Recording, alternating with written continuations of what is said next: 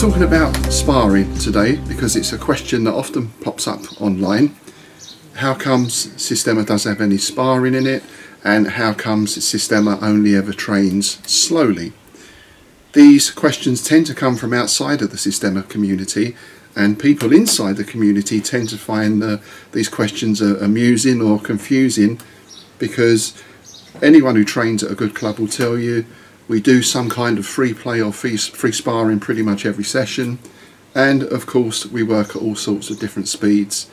Slow is purely for learning. So if you are experienced in Systema, I apologise in advance, there's probably nothing here that you don't already know. But if you're new to Systema, or you've got an interest in it, are thinking about taking it up, or if you're one of those people who asked that question, then what I'm going to try and do today is explain our approach to sparring. I'm going to try and keep this as succinct as I can. I'll try and stay on point as much as possible. The difficulty is, of course, with Systema, as it's such a sort of holistic, all-embracing art, how can we talk about doing work if we're not talking about breathing and posture, the 4 pillars and so on. So for today I'm going to take those as read. I'm just going to cover the subject quite broadly and hopefully give a good overview. Of course, if you want more detail, that's available on other vlogs here, or also throughout downloads and books and all the other material that's available. Or of course, even better, if you can, get to a class and experience it for yourself. Obviously, under present circumstances, it's difficult to get groups of people together to film specific things, so I'm going to be drawing on some of our older footage. I've got a huge amount of footage going back 20 years, there's probably less than a tenth of it up online, and it's one of those rainy day projects. At some point in the future I'll see if I can get more of that old footage up and available for people to see. So I'm going to split things down into some sections. Of course things overlap in many different ways, but just for clarity today we're going to take a step-by-step approach. So we're going to begin with preparation.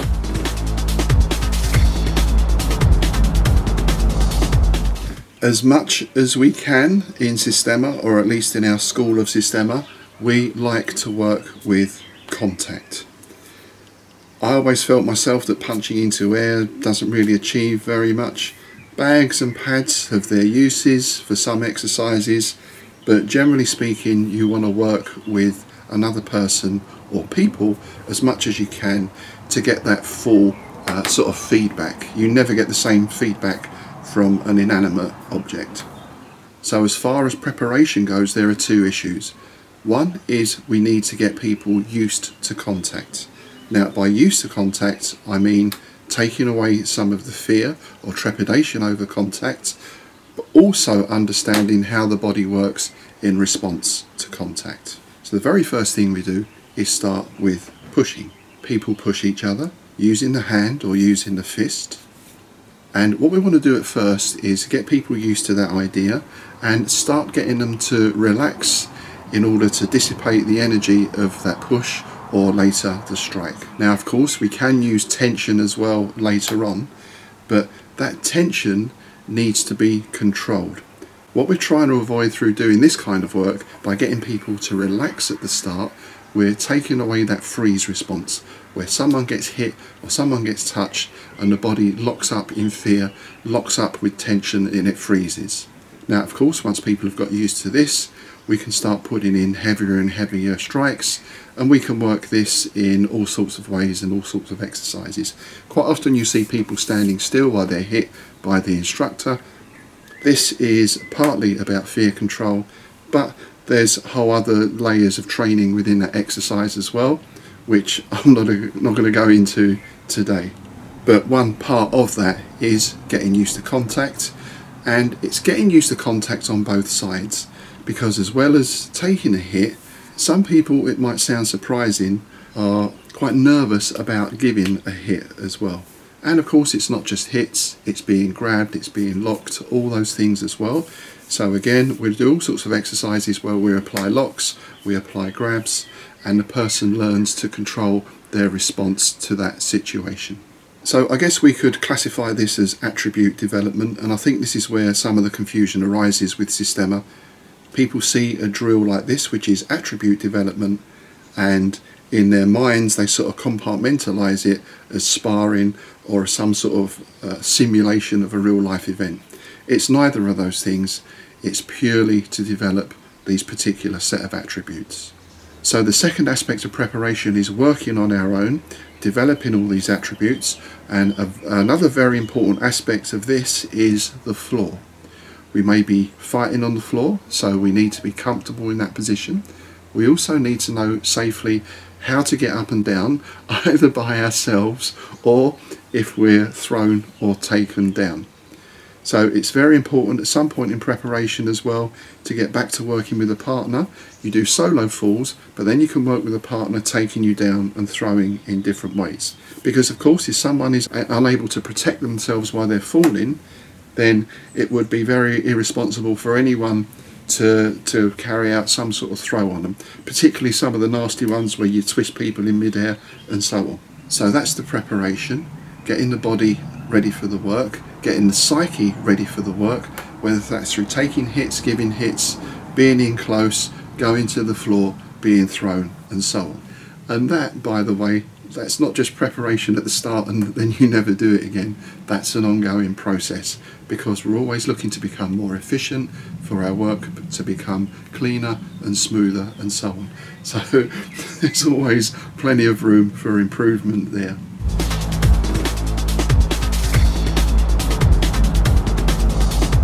So next comes the learning phase, and we'll approach this in a couple of different ways. We might show a specific method or technique and then develop from that. We might explore a certain set of principles, for example the triangulation principle in applying locks, and just let people sort of apply those as best they can, and again the instructor will give a few pointers as we go. Once we've done that in a kind of static way, then we'll bring in the element of free play. So it could be, if we're talking about locks or holds for example, we'll start slow and we'll say to one person, now try and apply the lock on that person, and this person, if he can, he tries to escape. And as I said, this will be done slowly at first, because what we want people to do is not focus on the experience or the fear or the adrenaline of the situation at this stage, but purely on those technical issues of placement, of being accurate and precise in our work and so on. So there's not a lot of pressure involved at that stage. The next step from there is start to increase the speed, start to increase levels of resistance, and of course we still stick to that brief. If we're working chokes or whatever it is, then that's all we're allowed to do at the moment, is to try and apply it or try and escape and maybe apply the choke back, for example. So we're keeping things fairly limited still, but we can start to increase the pressure. One important thing, I mentioned levels of resistance there, and this is a whole other big subject in itself, but briefly there are different types of resistance.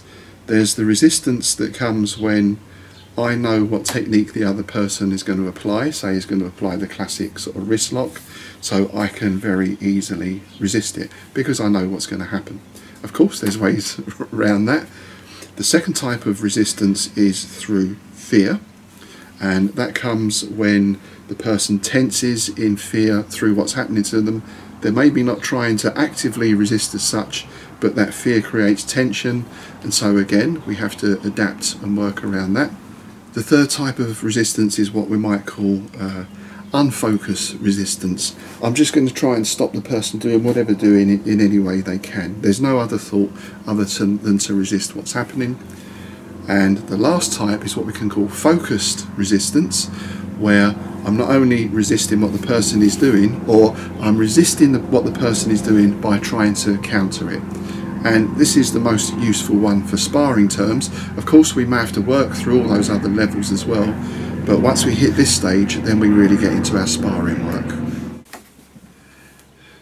So from there we can broaden things out. So if we're working with grabs, for example, now the brief is just to see if you can grab and lock the person up. There's no limit on what type of method or technique you use. The other person can apply whatever amount of resistance is appropriate, or they can work to counter each other. And again, this will be graded from slow work up to faster work.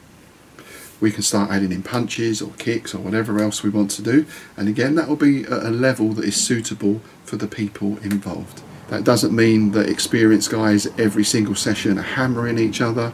Sometimes we go to that point, what we'll call testing, which we'll speak about later, and then to refine it, we'll bring it back down to that slow movement again.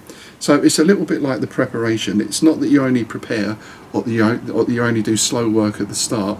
This is a continuous process throughout. You learn it slow, you apply it slow, you build up speed, you take it up to testing, you look at the faults, or the instructor helps you look at the faults, and then you bring it back down to slow again to refine the work.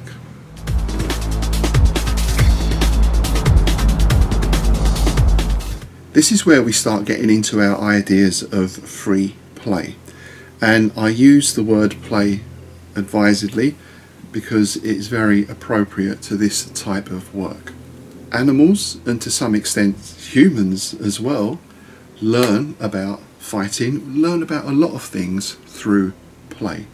This is how we begin to learn to deal with things that happen to us, particularly things involving other people. So that can be on a physical level, it can be on a social level, but we learn a lot through play. So something that's built into Systema is this notion of play, and I know that's not always very popular with some people because they like to think of sparring as being tough. You know, everything has to be aggressive and tough all the time, and I've even drawn criticism on a couple of occasions for when we're doing knife work, for example, for having people smile or being light-hearted while they're doing it. Well, there's a specific reason for that, but again, that's one of those details we don't have time to go into today. So this notion of play is very important, and if you really want to look at play and play fighting, then I point you towards my friend Bruno Caverna, who's made an in-depth study of this and applied it in so many ways and to so many different things. I'll put a link up to him in the notes below. If you're interested in that area, then I highly recommend you look at Bruno's work. So from my perspective, when we look at play, what we're trying to do is extend the situation.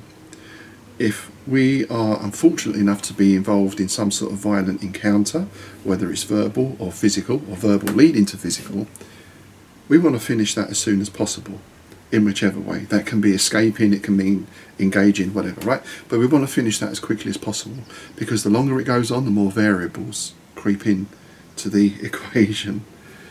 This could happen, that could happen, etc., etc. If we get a violent attack in the street, no one's going to start sparring. They want to stop that as quickly as they can. So that's the first thing. By play, we're looking to extend the experience.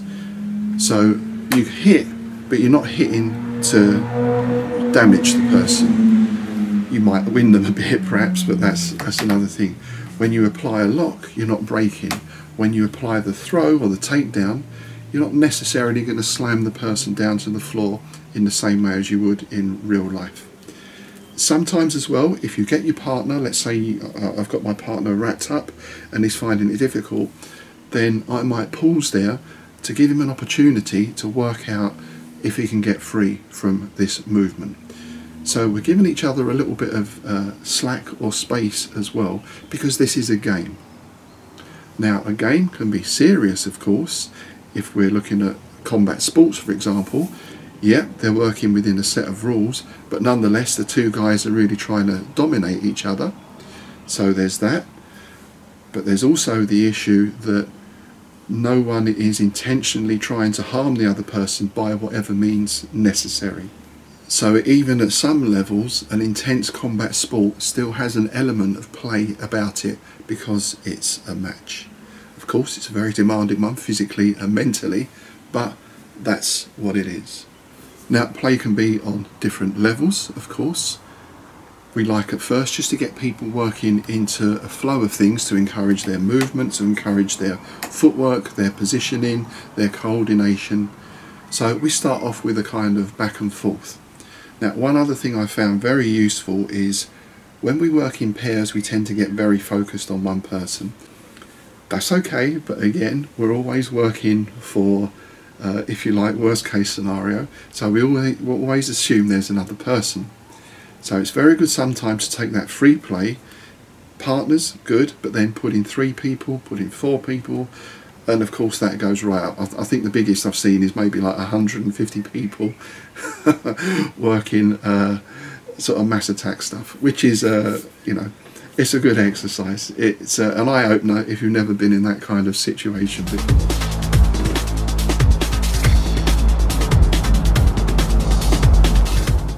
It's very common when you see what we'll call conventional sparring for both people to be wearing protective gear. We do use some of this stuff a little bit. Personally, I like to use it a little bit, but only if we really have to.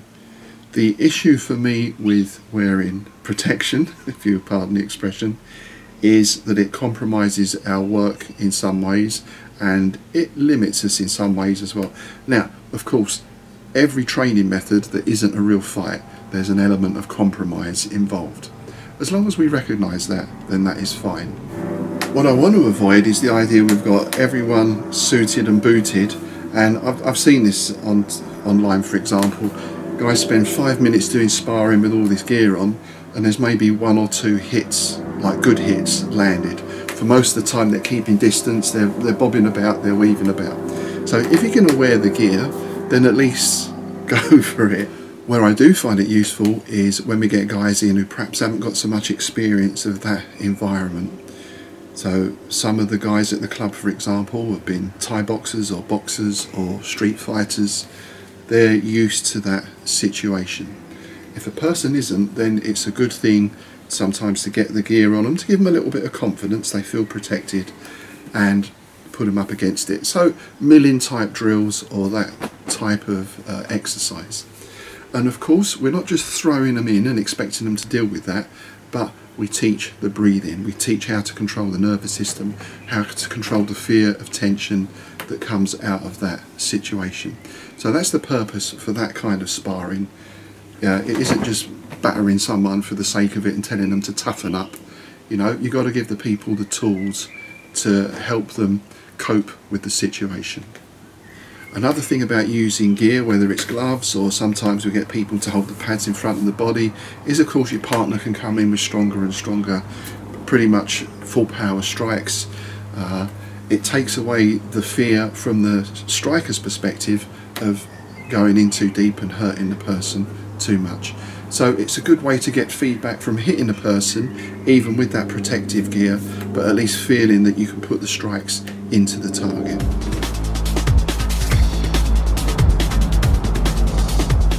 So we've developed all these attributes. We can balance on the head of a pin, we can hold our breath for 20 minutes, we've got the coordination of a master juggler. Of course we need to test all of this because quite often we find that our skill level never raises quite to the heights that we expect it under pressure. Now again, with the testing, it isn't a real situation. There is always that element of knowing that this is an exercise, but there are certain ways we work around that, and I'm not going to reveal any today because a lot of them involve an element of surprise, for example. And of course this testing doesn't have to be physical in the sense of fighting. There's lots of other ways to test people's fear control and the capability of their breath work. From a sparring context, I find the most useful type of drill is what I call goal-based sparring. So we put a time limit on this because now we're not looking at that play element. We don't want to extend it. We want to give a person quite a short window of time in order to carry out their goal. And it could be something like one person has to get another person out through that door. Or it could be that 2 people have got to go in, take that person down and restrain them. And again, you'll notice a lot in Systema, we're not always working just on that one-to-one thing. It could be 2-on-1. The 2 good guys could be door staff, for example, who have to restrain a rowdy customer. Or it could be that they're bad guys, they're 2 guys who are going to come and try and rob you, for example. So we set up these little situations and we'll give the person maybe 30 seconds or a minute or whatever it is, whatever's appropriate, in order to test their skills in that particular area. Now of course it's a simulation, so we get back to this earlier idea of the falls. The better I am at taking hits, the less it affects my ego, my nervous system, the more able I am to protect myself from a good hit, then the more intense that drill could be. My partner is confident that he can give me a good crack and I'm going to be able to deal with it on every level. Because of course, when you get into this area, we start touching on emotions and ego as well. No one likes getting hit in the face, but if the person responds with anger and aggression, then it is possible for these sessions to flare up into something else. So as an instructor, you have to be aware of that. But if you've put people through all that preparation work, I've never found it an issue, or very rarely found it an issue. I think one occasion where we've had to remove someone from training. But apart from that, everyone understands the purpose of the drill. The purpose of the drill is not to defeat the purpose of the drill. So that testing sparring can be quite a simple thing, give people a simple goal, as we said before, or you can make it quite elaborate. You can create scenarios, you can put people in different situations, and of course it's very important you work in different environments as well. I think over the years we've worked everywhere, from in a sort of sports hall, to a field, to woods, to a car, to inside the gents' toilet at a particular club we were using, to the corridor and entranceway of that club. We've worked in a bar before, the owner let us in after hours, so we were around the tables and the stalls and everything. Basically you want to mix those things up as much as you can, because these all present different challenges. So again, we're trying to get away from that sort of sometimes clinical aspect of sparring, which can be good for certain development of certain tools, for example. But once we've got that, we want to bring it out into the sort of environments we're going to find ourselves in day to day. That testing work, by the way, I occasionally put little bits up of that on YouTube clips, or you can see some more examples of it in some of the downloads. But generally it's something I avoid putting out. If people are being tested, particularly with some of the more intense work, that's a very personal experience for them. Again, we're working on lots of different levels. We're working on physical levels, psychological, emotional levels. So that work is very personal to that person. And to me, that's not something I want to put out for general entertainment value. And I realise, of course, in today's world that a lot of martial arts stuff is about entertainment, giving people what they want to see. This to me has the risk of breeding quite an unhealthy mindset amongst people, where they sit there with their big tub of popcorn, sort of, what's the phrase, armchair quarterbacking whatever's going along on screen, or criticising, or, you know, sometimes saying it's good as well. In any event, it's you that should be doing it. So yes, we'll put YouTube clips up.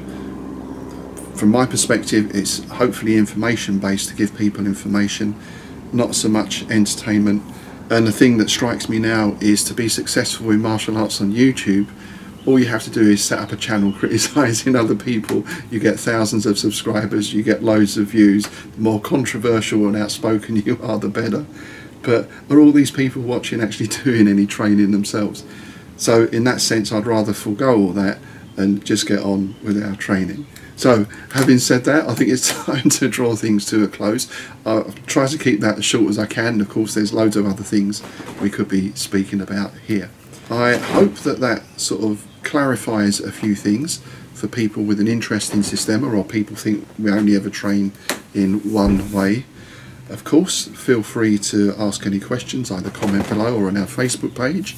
Please like, please share. And at the moment also we're doing an offer. If you sign up for our newsletter, you'll get a 20% discount on any films, any books, any downloads that you order through the site. So the link will be in the notes below. Thanks for watching. Take care.